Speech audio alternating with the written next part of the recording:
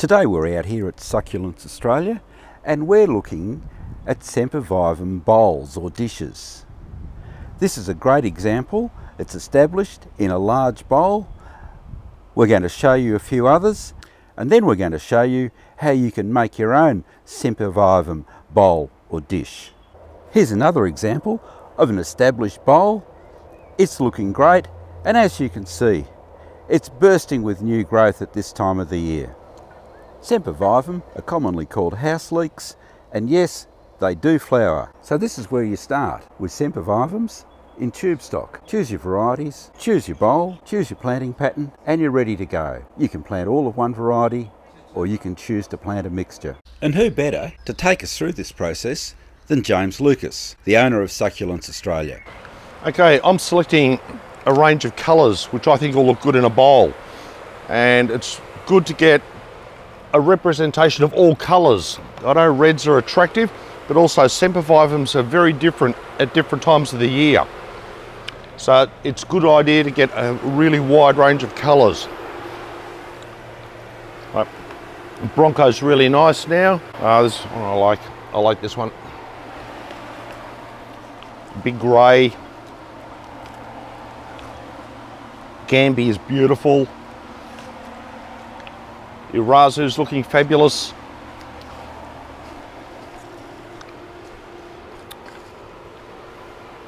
And I'll get an Arachnoides, one of the hairy ones is really good. When you're picking these, you really need to think about some large and small ones because you need to get some variation in the bowl. Here we have about 14 plants, so we've got enough there for a bigger bowl and another group for a smaller bowl. And we're going to try and do the 3-minute bowl. There's two ways of making bowls. You can get a rather large dish or bowl, and you can make a pattern like a circle or ring. In the smaller bowls, that's hard to do.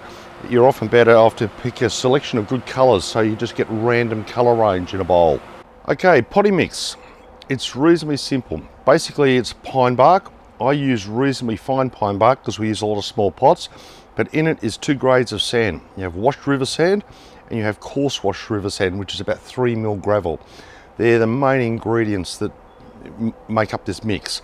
It does have a few other little things in it, but we also use fertiliser. Here we have our fertiliser blend.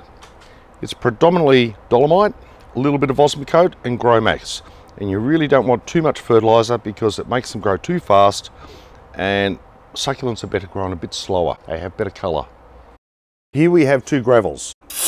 This one is 3 mil washed river sand. You use this one for really opening up your mix and really getting good drainage. And you see it pours very easily. Bowls and dishes can really use a lot of soil mix, which is really quite expensive. But this will show you an economical way of saving on your potting mix and having no ill effect on the plant. In fact, the aeration in it actually helps the plants grow better. It's simply polystyrene broken up, and it makes the pots so much lighter. Okay, I'm going to see if we can do a bowl in under 3 minutes. First of all, a bit of gravel to open her up.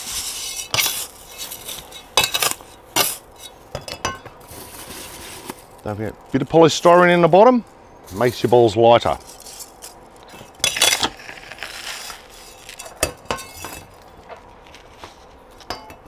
Now, doing these, you rub. Keeps the roots. Big one in the centre, and you'll notice it's a bit high. A small one on the edge.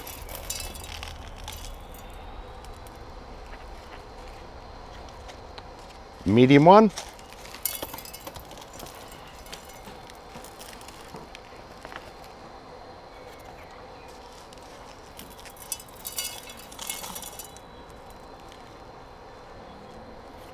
And a bright green.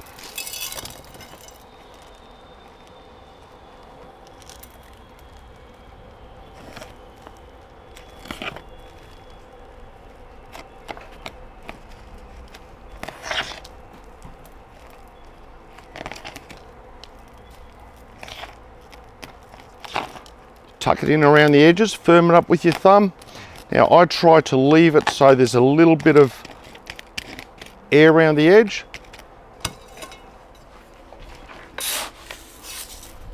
A little bit of gravel.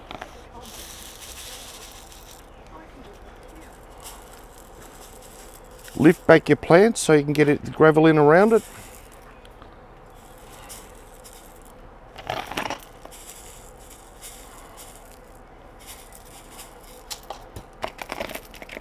Voila. We're going to do a heavy bowl now, and the planting in this is a little bit different, and this is where the polystyrene really comes in, because that's a heavy bowl and it does make it lighter. Okay, first a bit of extra 3mm gravel, really lightens it up. Then I think the secret is about that much.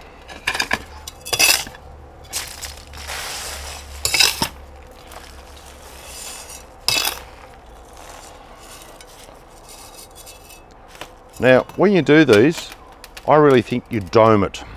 It's the best way. When a pot is rounded, it looks much more generous.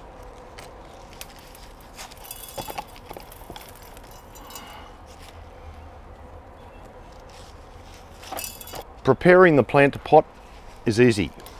Out of the pot, rub the soil off. You still keep all the roots, just drop it into here. That helps it re-establish really well.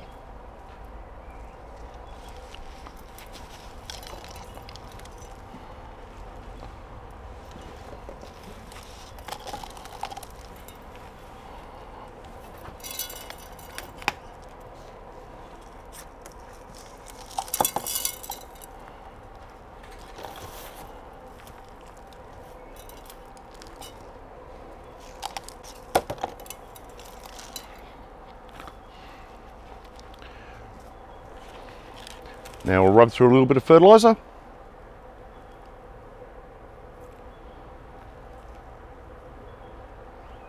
Small handful.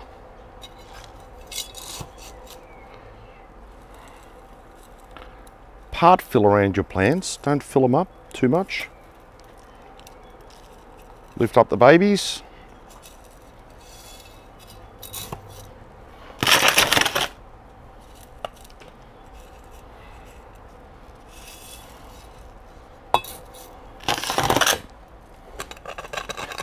Lift them back from the wall a little bit of the pot.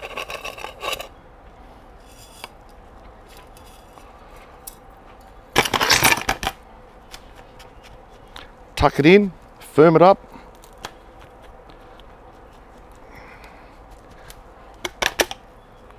Add a little more soil.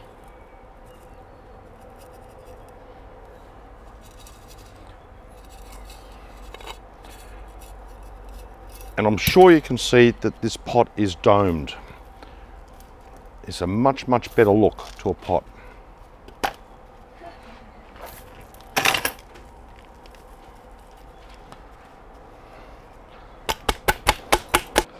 Here we keep a range of gravels for doing topping work like this. This is like, a bit like Tuscan screenings, but washed all the clay washed out of it. Scoria is a popular one. This is about 3 to 7mm. 7mm Torquay is very white. And then we have a more golden coloured one. It's from Goulburn. So many, many colours and shapes. With a bowl this size, you'd probably use something like this. For a bowl this size, I'd prefer to use the Tuscan screenings. They have good colour and it lifts the colour of the plants a lot. Okay, Tuscan screenings. You can run it through with your hands, but it falls off here very nicely. So you lift up your plant, sprinkle a bit between.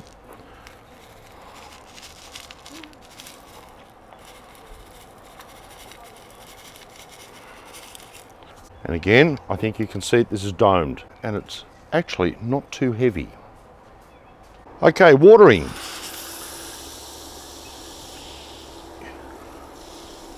Gravels always come up really lovely after a water. Look, a bowl like this probably might only need watering once every week or something like that. You don't water too often. Overwatering succulents is the kiss of death. So just go a little careful on that. Also, these bowls really would like semi-shade. This is full sun here. This is semi-shade here. They will do much better in semi-shade. Here you can see the line. Full sunshine here, semi-shade here. This is more ideal for this sort of plant, or morning sun. and where it misses out on the afternoon sun. When January, February comes, the sun is just a little bit too hot for them and they are inclined to shrivel and burn. This is approximately 50% shea cloth. We're now in late spring. This one was potted approximately 6 weeks ago, and you can see that within 6 weeks, this will easily look like this and more. This has been grown under 50% shade. You can see how rich and sort of strong the colours are. They do get good light, but not burning light. In summer, these run the potential to burn. Morning sun is okay. The hot afternoon or western sun is a bit difficult for these plants and they can burn. With these bowls here, I would really recommend a potting once a year. And you just do a little bit of refertilising, pick a few of the best heads, plant them back into here, and just 1 feed a year is enough. But look, they will last several years with no feed, but they do get smaller and a bit leaner looking. And the best time to repot them is spring. But they can be potted at any time, but spring is the start of the growing season for these plants. Succulents Australia has a collection of over 120 Sempervivums, as well as Echeveria, Pachyveria, Cotyledon, Crassula and Haworthia, plus many other popular succulents, as well as some many rare and unusual or exotic varieties. For further details, contact James at Succulents Australia, retail, online as well as wholesale. If you're interested in Sempervivums, check out the video that follows this one for a look at a few very interesting varieties. Subscribe to the YouTube channel for regular updates on all sorts of succulents. And as always, good luck with your gardening.